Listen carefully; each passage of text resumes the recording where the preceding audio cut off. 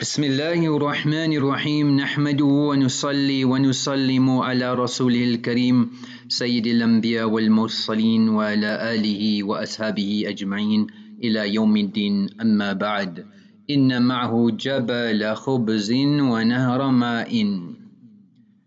Dajjal will move with a mountain of sustenance, food reserves, food access, and rivers, streams will be under his control. In today's climate, the literal meaning in the hadith, we could go by that, where physically he will have control. Secondly is the systems behind control over these important resources as well. So in today's times, if we look at the different organizations, and before coming of Dajjal, before a plane lands, the runway, the tarmac needs to be prepared. So before his arrival, the prelude, the signs of the qualities which he may be having, possibly that plane, that platform needs to be established. So if we look at today, we see all these signs are in front of us. What Nabi alayhi salam has forecasted is vividly, is clearly, explicitly in front of us. It's as bright as the day, as brilliant as the sun. Nothing is vague. The problem is us. Am I hazy? Am I blurred? Am I distracted? So we need to make a decision, and it's not only about me, it's about generations. No, not only about your generations, it is about the whole of humanity. And Shaitan's ultimate plan is to take everyone to hellfire. Kuntum khayra ummatin ukhrijat linnas. We are the best of ummas, taken out for the benefit of humanity. So our job is to make sure every individual on earth, no matter what color, what creed, what background, what diversity, they become the inmates of paradise. The problem is us. I am the problem. Al-jannatu aqrabu ila ahadikum min shirakin alihi. Jannah is closer to you than a leather strap, a shoelace. It's closer to you than your shoelace. وَالنَّارُ مِثْلُ ذَلِكَ, and so is hellfire, Jahannam. So deen is easy, ad-deenu yusrun. The problem is, where am I creating this barrier that I am not practicing on deen, I'm not fulfilling my responsibility and the commands of Allah subhanahu wa ta'ala. It was like one person from the city went out, and he was in a place where he bought a premises, a farm, a ranch outside the city. So he wanted to cut down some trees. So he went to the hardware store and requested for a chainsaw, but he wanted something advanced that would cut down many trees in 1 hour. So he came to the store, they showed him the different models. He said, no, I want the best one that can do the fastest job. So he did the presentation and the person bought it. Next day he came back to the shop and he complained. So the person says, no, it can't be. What's your problem? He said, it took me the whole day and I just cut one tree. He said, what's the problem? So he asked him, is the chainsaw there? He said, yes. He brought it. He started it up. So the city dweller heard the noise of the chainsaw and said, what's that noise? What's that noise? So he manually cut the tree without starting up the chainsaw. So we didn't know how, we don't follow instructions, we don't follow rules. We complicate our life, but not only in this world, but in the hereafter as well. So there is the grave, there is judgment day, there is the crossing of the pul sirat, there is accountability. Now if you want to pass all of these stages easily, we need to follow the instructions of Allah and His Rasul, and Shaitan and Nafs are there to destroy us. The Mashaykh used to say, خَلَقَ اللَّهُ الْمَلَائِكَةَ. Allah had given the Malaika intelligence bila shahwa, without any desire. وَخَلَقَ الْبَهَائِمْ شَهْوَةً بِلَا أُقُولٍ. They've got desire but no intelligence. وَخَلَقَ ابن آدم وَرَكِبَ فِيهِ الْعَقْلُ وَالشَّهْوَةِ. But this insan, this human being, Allah had given him intelligence and desires. فَمَنْ غَلَبَ, that person whose intelligence overpowers his shahwa, his desires, he will become like the malaika. وَمَنْ غَلَبَتْ شَهْوَتُهُ أَقْلَهُ إِلْتَقَهَ بِالْبَهَائِمِ. And whoever's desires, shahwa, overpowers his intellect, he will degenerate to the stage of animalism, barbarism. So we can become angelic or barbaric. The choice is us. It depends how we control this nafs. Sufyan Thawri used to say, مَا عَلَّجْتُ شَيْئًا أَشَّدْ عَلَيَّ مِن نَفْسِي. I have not treated anything more difficult on me than my nafs. I've never challenged anything. don't have a greater challenge than the nafs. Marratan li wa marratan alayya. Sometimes I win, sometimes it wins. It's a challenge. So when you got an opponent, somebody's a world heavyweight champion, but he's got such an opponent that he knows he may win, he may lose. The odds are even. So the nafs is such that it is there to take us down. So all these alamat and signs are in front of us. Nabi alayhi salam, this is a bounty and a ni'mah. It is spelled clearly in the long narration of Hazrat Nawas ibn Sam'an radiyallahu anhu, Sahabi al-Jalil, mentions about Dajjal, where Nabi alayhi salam once mentioned to Sahaba about Dajjal, فَخَفَّضَ فِيهِ وَرَفَّعَ حَتَّى ظَنَنَّاهُ فِي طَائِفَةٍ.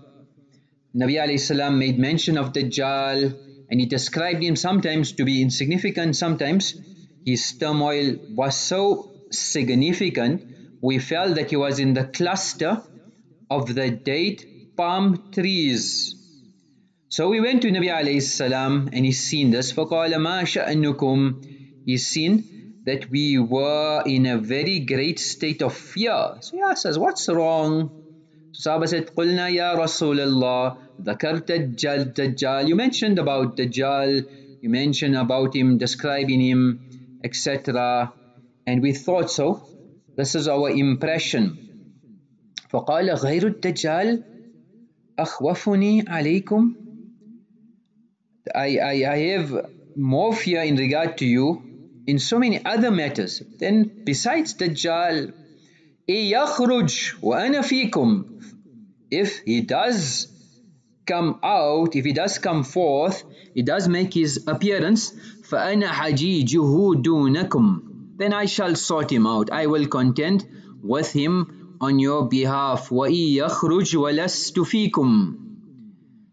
And if he does emerge and I'm not amongst you, then a person should contend on his own behalf, and Allah would take.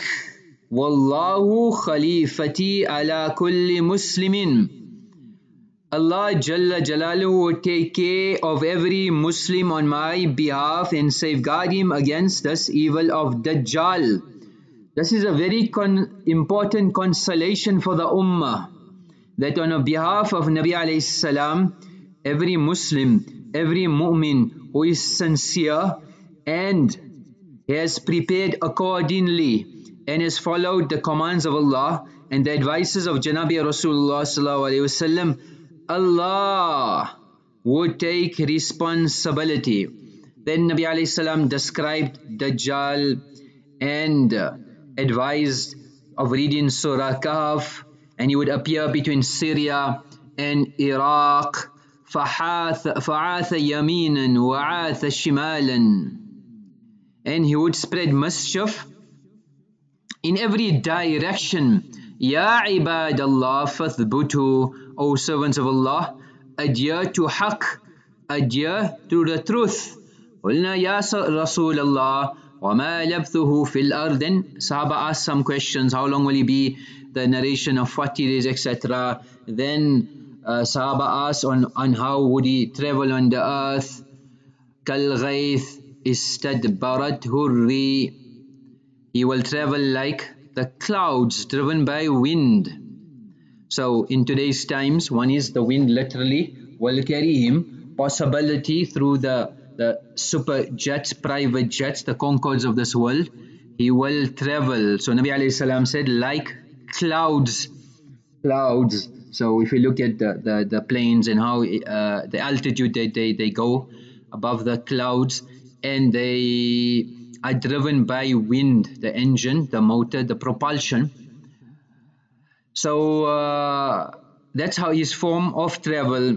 Then he would come to invite people to the wrong, to batil, and many people فَيُؤْمِنُونَ بِهِ وَيَسْتَجِيبُونَ لَهُ.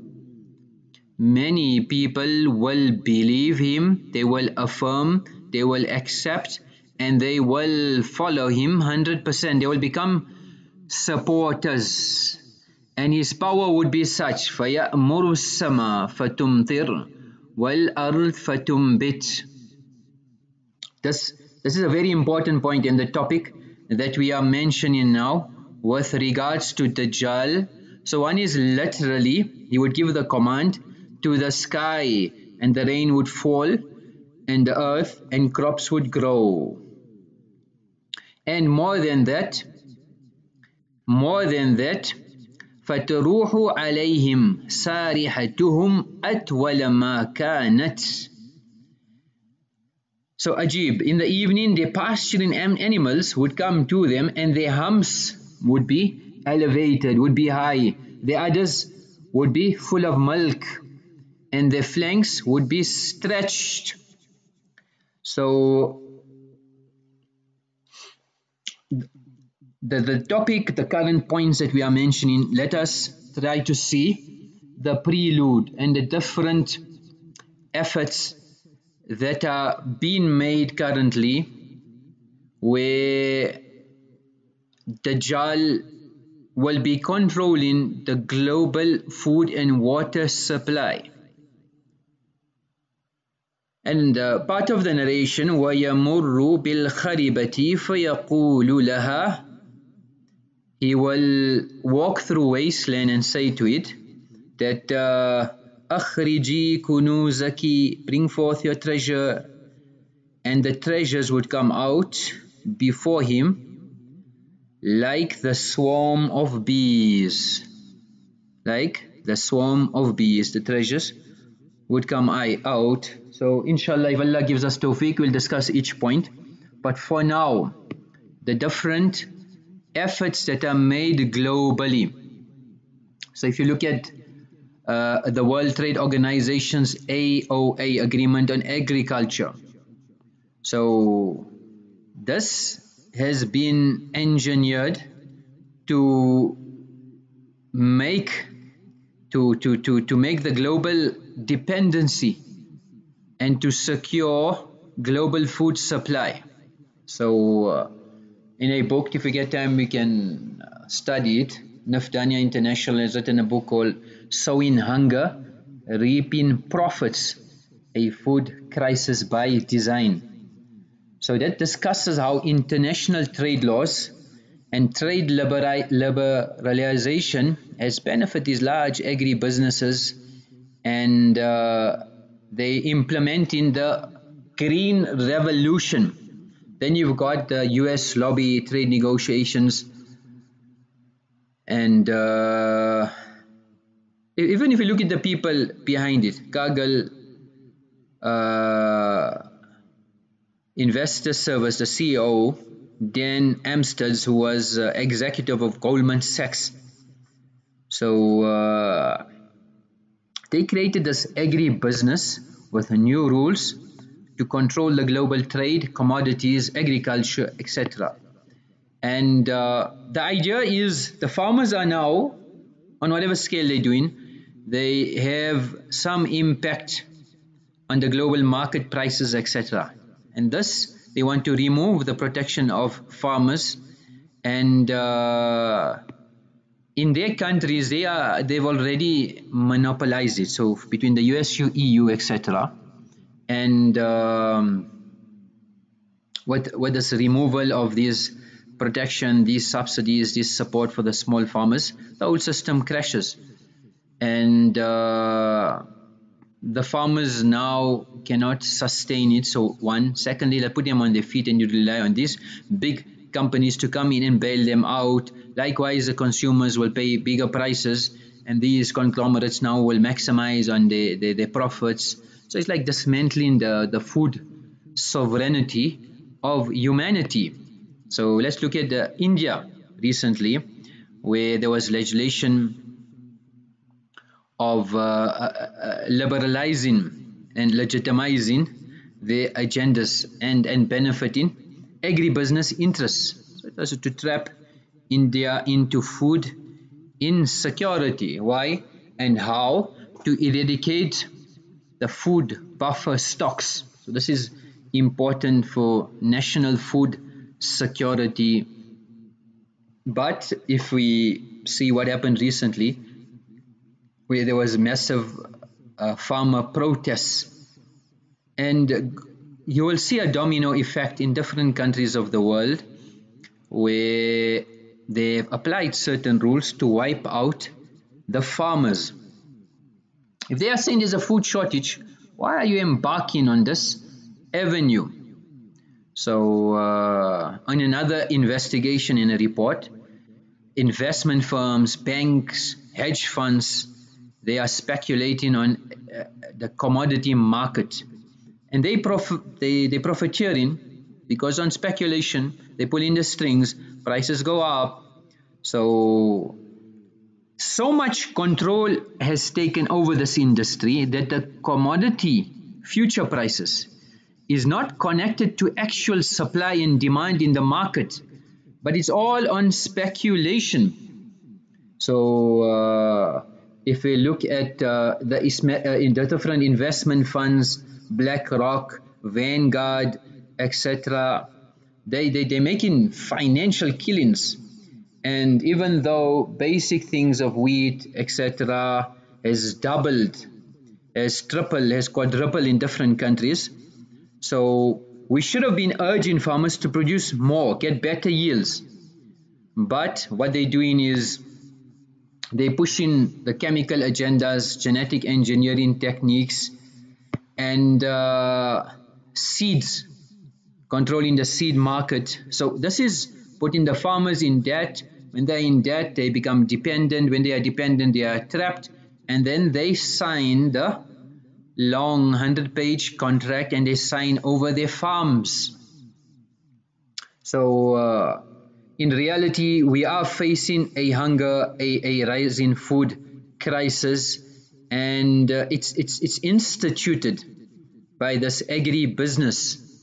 So pushing out new technologies, saying there is a problem, and justifying it, and justifying the rollout, and not going back to where the actual problem is. So they created a problem.